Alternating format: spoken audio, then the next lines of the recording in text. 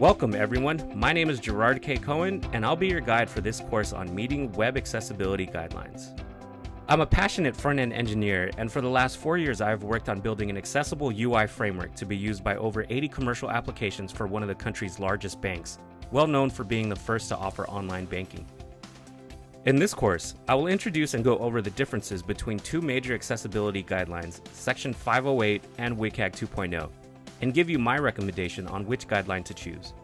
Then I'll head straight into real-world reusable code patterns and techniques by retrofitting an existing site to meet relevant guidelines.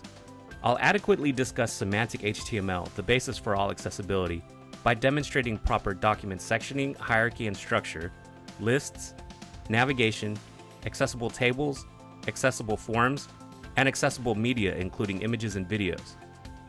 I'll round out the course by talking about responsive web design and its impact on accessibility. All along the way, I'll use a live screen reader to demonstrate the before and after of each recommendation.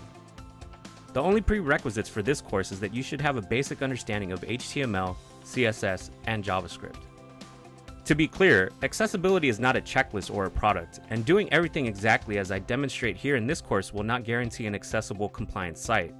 Even though I'll be going over specific tips and code examples that you can use over and over again, it's important to note that meeting guidelines is completely dependent on your particular site and content.